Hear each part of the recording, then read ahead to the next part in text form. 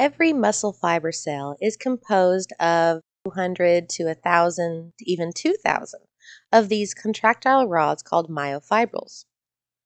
They just pack into that cell as tightly as possible. Inside of every myofibril, you're going to find the actual causes of a contraction, the myofilaments. Myofilaments are the smallest component of a muscle. These tiny protein filaments come in two types, thick and thin.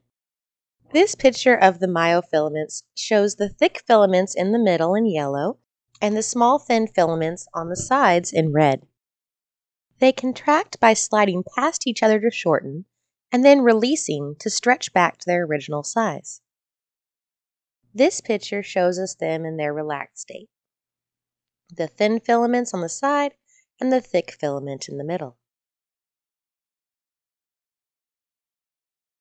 We have an anchor for our filaments. The thin filaments are anchored to the lines shown inside of these red boxes. The anchor for the thick filament is shown here in this blue box.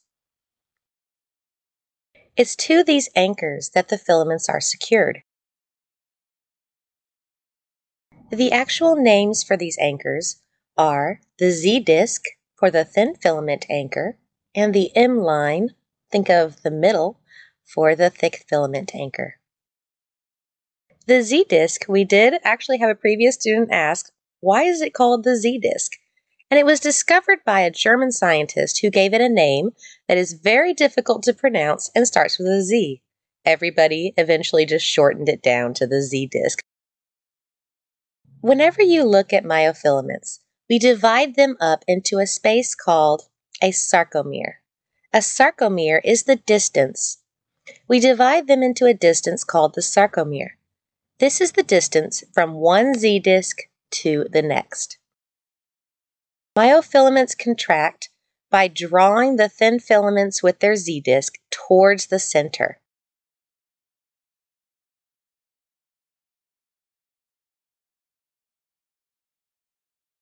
Here's a picture of a stretched or relaxed sarcomere on top, and then a contracted one below.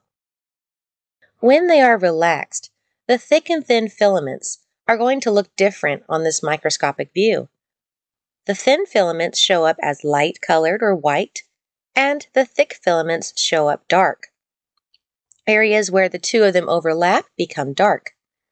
So on the top, you're able to see the very noticeable light and dark areas of the relaxed sarcomere.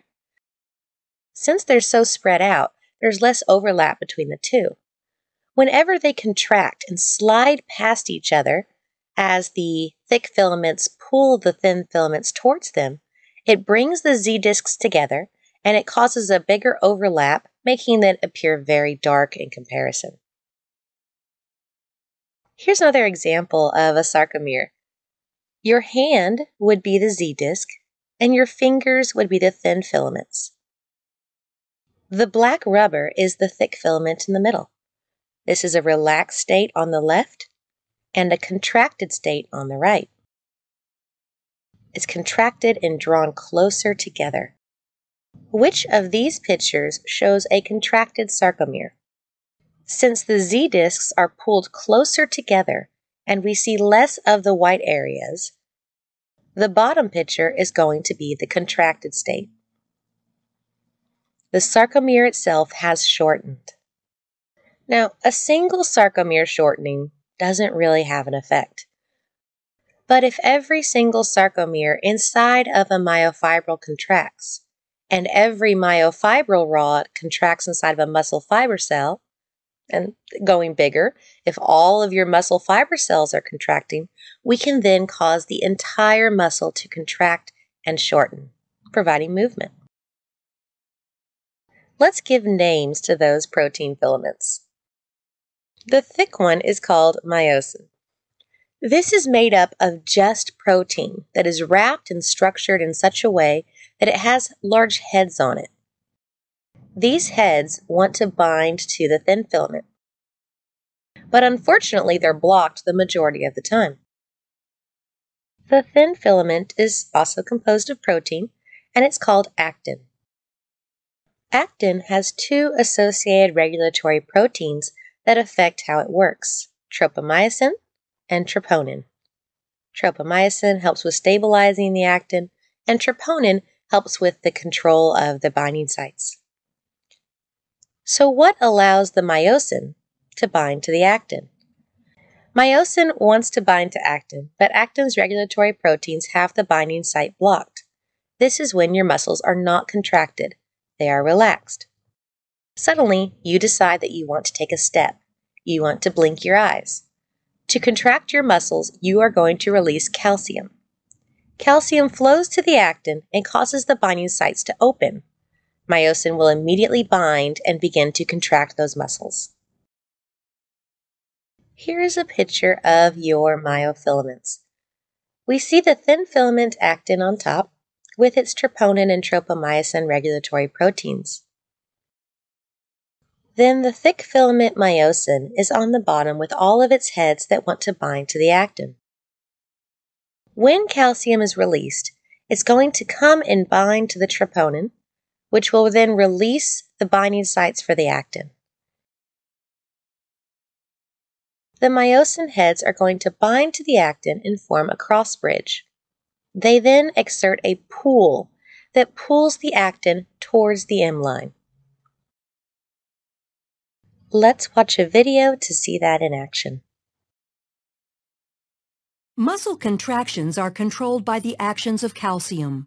The thin actin filaments are associated with regulatory proteins called troponin and tropomyosin. When a muscle is relaxed, tropomyosin blocks the cross-bridge binding sites on actin. When calcium ion levels are high enough and ATP is present, calcium ions bind to the troponin, which displaces tropomyosin, exposing the myosin binding sites on actin. This allows myosin to attach to a binding site on actin, forming a cross bridge. Length. A contraction begins when a bound ATP is hydrolyzed to ADP and inorganic phosphate. This causes the myosin head to extend and can attach to a binding site on actin, forming a cross bridge. An action called the power stroke is triggered, allowing myosin to pull the actin filament toward the M line, thereby shortening the sarcomere. ADP and inorganic phosphate are released during the power stroke. I hope seeing that in action will help with the understanding of what's going on inside of those muscles. This is the real-life version of what you saw in the video. It's an electron microscope view of the thick and the thin filaments with their myosin heads. The calcium that is used by your muscles comes from an organelle called the sarcoplasmic reticulum. This is the muscle cell version of the endoplasmic reticulum. The sarcoplasmic reticulum stores the calcium and waits to be triggered to release it. Here's a picture of a myofibril, which on the left side we can see the sarcoplasmic reticulum shown in blue surrounding it with a network. On the right side, that has been stripped away, so we're able to see the sarcomeres and the myofilaments. There's also a structure called the T-tubule. A contraction will take several steps. Myofilaments will contract when calcium is released from the sarcoplasmic reticulum. It binds to the troponin on actin. Troponin changes shape, freeing up a binding site for the myosin, and the myosin forms a cross bridge with actin and pulls it towards the M line. Muscle contractions are controlled by the actions of calcium. The thin actin filaments are associated with regulatory proteins called troponin and tropomyosin. When a muscle is relaxed, tropomyosin blocks the cross-bridge binding sites on actin. When calcium ion levels are high enough and ATP is present, calcium ions bind to the troponin, which displaces tropomyosin, exposing the myosin binding sites on actin. This allows myosin to attach to a binding site on actin, forming a cross bridge. After the myosin head binds and pulls, it will need to release the actin to bind-pull again. To do that, it has to have an ATP molecule bind to the myosin head, causing it to release the actin. A contraction begins when a bound ATP is hydrolyzed to ADP and inorganic phosphate. This causes the myosin head to extend and can attach to a binding site on actin, forming a cross bridge. An action called the power stroke is triggered, allowing myosin to pull the actin filament toward the M line, thereby shortening the sarcomere. ADP and inorganic phosphate are released during the power stroke. The myosin remains attached to actin until a new molecule of ATP binds, freeing the myosin to either go through another cycle of binding and more contraction or remain unattached to allow the muscle to relax. A muscle contraction is going to be stimulated by a nerve impulse. Nerve cells generate and send an electrical current along the muscle fiber's outer membrane, called the sarcolemma. If I decide to make a movement, say I'm going to pick up a water bottle, that impulse is going to travel down from my brain through my spinal cord until it finally goes out on a motor neuron. A motor neuron produces movement, and that neuron could run down all the way to my fingertips that are going to grasp the bottle. The impulse travels down the neuron, and when it reaches the muscle fiber cell that controls the muscles of my finger, it stimulates the outer layer of the sarcolemma. This impulse is going to travel down into the muscle cell itself and cause that release of the calcium that triggers the contraction. But it all starts with that impulse traveling down the motor neuron to the individual muscle fiber cell. We have a motor unit. That's one motor neuron plus the muscle cells it stimulates. The number of fibers stimulated can be 1 or it could be hundreds. Because my fingers may need to make very small, precise movements, you want to not control too many muscle cells. A motor unit that goes to your leg to help with walking or running is going to be able to control a much larger number of muscle cells. The movement that it does is bigger, it's not as precise. Let's watch and see how that nerve impulse comes to the cell. Skeletal muscles are composed of bundles of muscle fibers. Muscle fibers are long cylindrical cells containing several nuclei. Muscles will contract or relax when they receive signals from the nervous system. A neuromuscular junction is the site of the signal exchange. This is where the synaptic bulb of an axon terminal and muscle fiber connect. Calcium ions are stored in the sarcoplasmic reticulum and are released in response to signals from the nervous system to contract.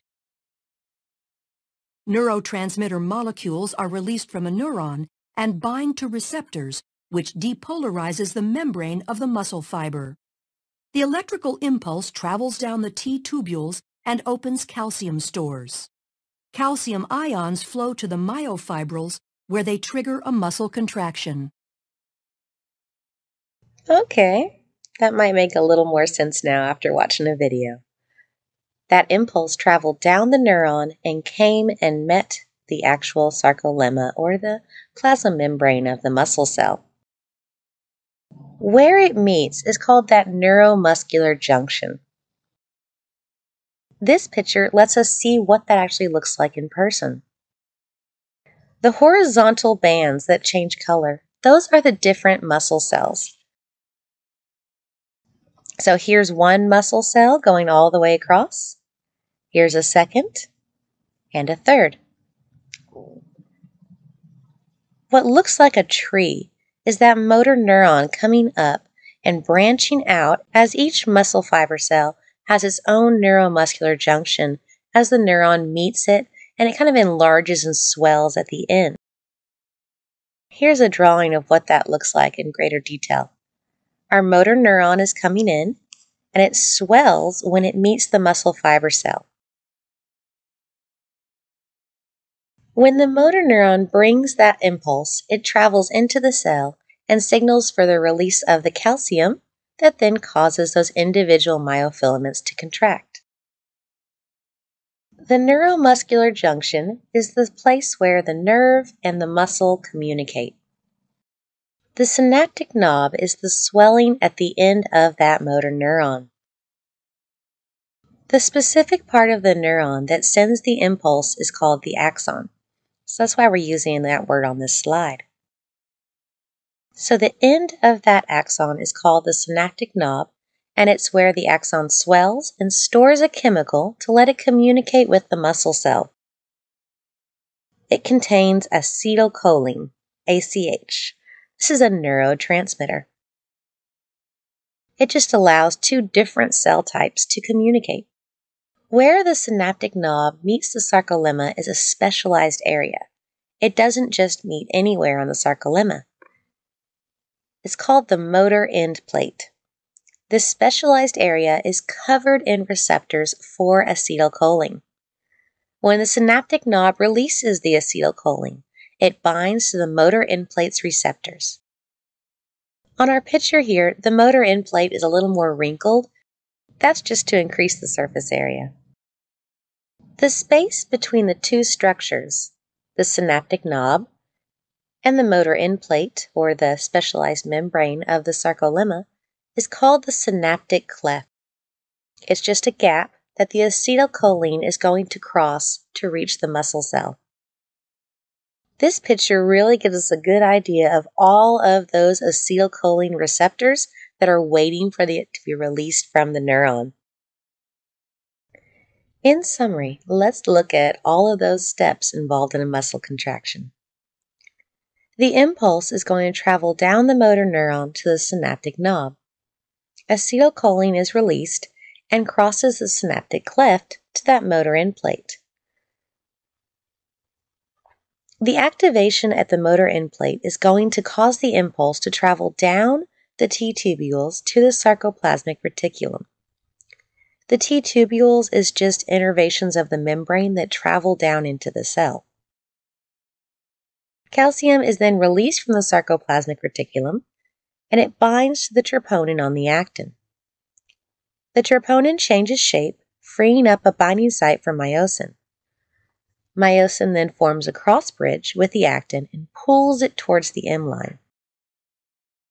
ATP binds to myosin, causing it to release the actin, and the myosin can now be reactivated to do another pull.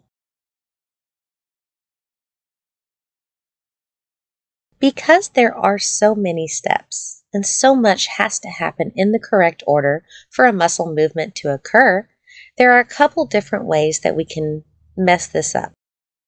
The first one is by acetylcholine receptor loss.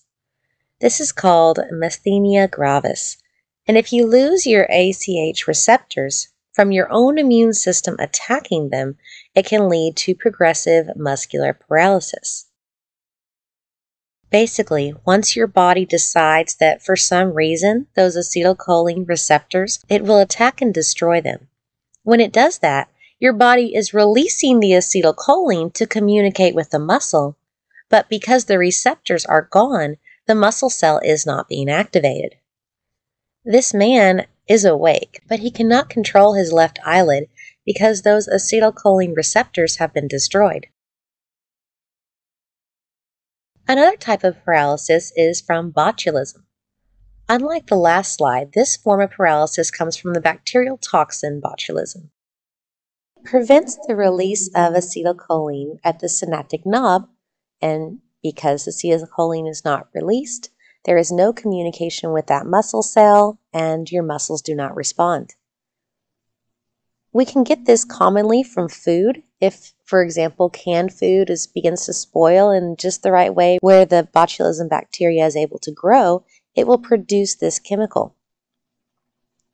This boy is wide awake, but he has zero control of his facial muscles. The eyelids droop, he can't talk.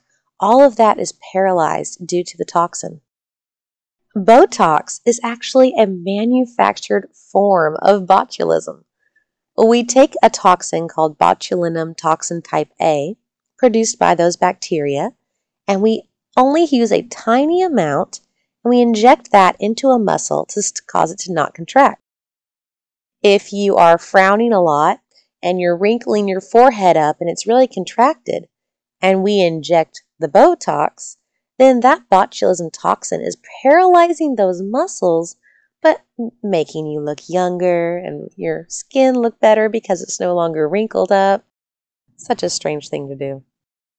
Now you know where Botox comes from. On the list of how a muscle contraction happens, this is where the botulism toxin affects it.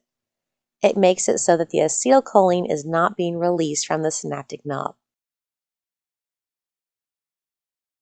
Another form of paralysis that's different from these two is whenever you have your nerves damaged.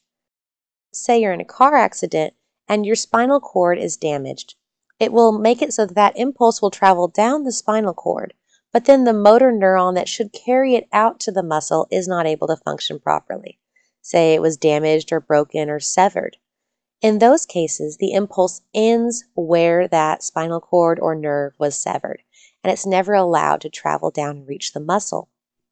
That's whenever somebody has their legs are paralyzed or from the neck down they're paralyzed. It just depends on when those nerves got damaged.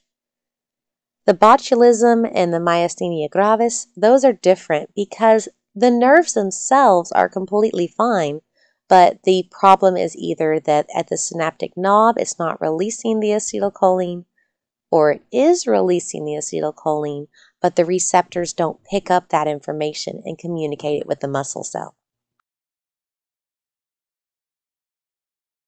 Here's a couple slides that just give us that visual of what's going on with every muscle contraction.